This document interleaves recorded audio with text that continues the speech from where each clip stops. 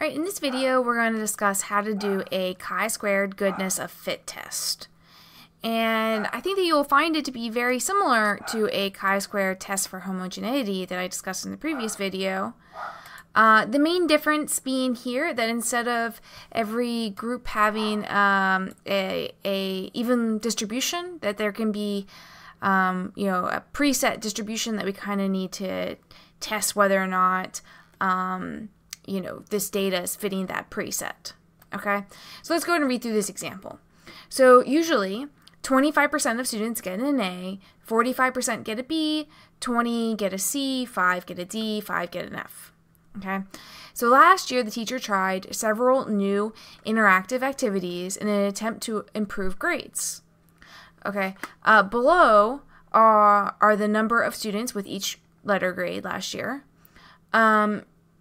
And what we want to know is, has the distribution changed with the new interactive activities?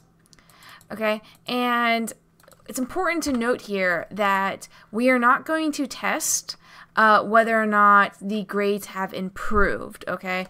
So rather, what a chi-squared goodness of test fit test does test for us is HO, the null hypothesis, is going to be that this distribution has not changed, right? So the distribution of grades has not changed. Remember, your null hypothesis is always the nothing's happened here, type hypothesis. Then your alternative hypothesis, H1 or HA, this is always your, oh, look here, something interesting has happened. So this one is going to be that the distribution of grades has changed. Okay.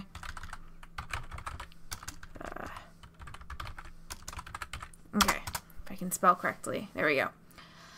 All right. So actually, let me take this and I'm just going to move it over to the side because I want this space here underneath here. Okay, so to test this hypothesis, first thing I want to do is figure out the expected number of A's, B's, C's, D's, and F's if this 25, 45%, all this, etc. would have happened. Okay, so this is my observed number of students, right? Let's go ahead and first thing, let's calculate the total, okay?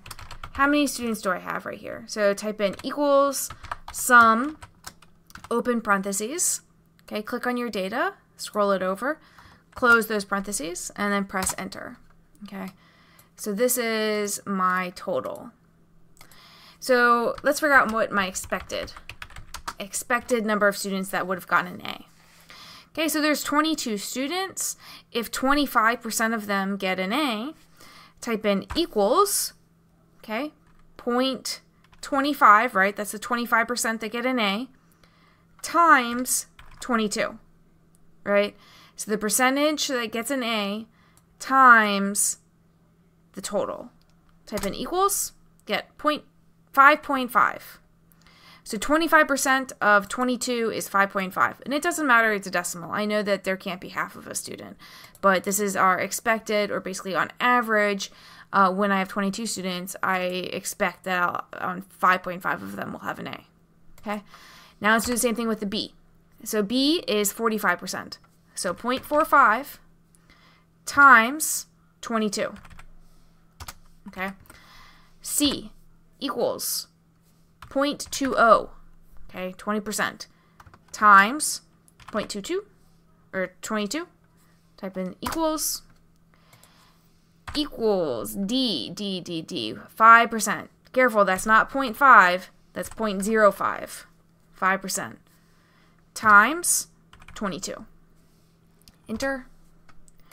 And then lastly, F, 0.05, that's 5% get an F, times 22. Okay, and if you total those up, if you add them up, you should double check that you should also get 22, right? Your total shouldn't change with the expected. Okay, so now we have our actual observed and our expected. now running this test is very similar to the chi-square test for homogeneity. I can calculate my p-value directly by just typing in equals CHISQ.TEST, open parentheses. All right, our actual value, so click and hold. Okay, then write a comma, and then click and hold your expected. Okay, so our actual, oops, delete that. Okay, before I click anywhere else, close those parentheses and press enter. All right, very good. So now if I had an alpha level, say my alpha was 0.05, right? My acceptable type 1 error is 0.05. Then with this p-value being less than alpha, I would conclude that I'm going to basically reject this null hypothesis, right? I'm going to reject it, and then I'm going to say, okay, yeah, there's evidence that this distribution of grades has changed. All right, this distribution of grades has changed. Now, like I said, it doesn't necessarily mean that this activity improved the grades, right? It's just that this distribution of grades is different than this distribution of grades, right? There's evidence to suggest that the grade distribution has changed. Okay. Now, if you wanted to do a test statistic, you wanted to figure out a test statistic, you can do it, right? You didn't need to because there's your p-value right away, but if your teacher asks you what's your test statistic, how do you figure it out? What we need to calculate is the observed minus the expected,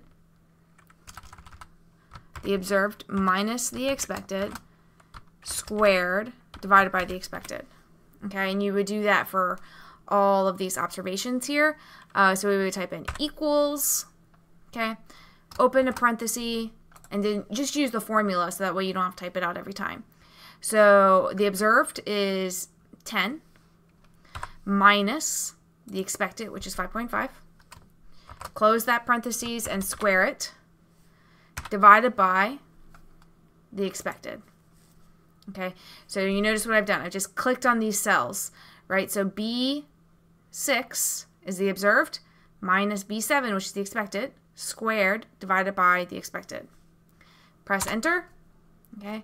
And then take your cursor and make sure you get that nice green square around it, and then get your cursor to look like this nice black cross, and then click, drag to the side, all right, and it'll calculate this formula for you for every grade. Okay. Okay. Then your test statistic is going to be equal the sum of all of these observed minus expected squared divided by expected. Okay. Close parentheses. Okay, so I've sum up all these observations here, press enter, and there's my test statistic. So I can calculate my p-value using the chi-squared distribution dot right tail.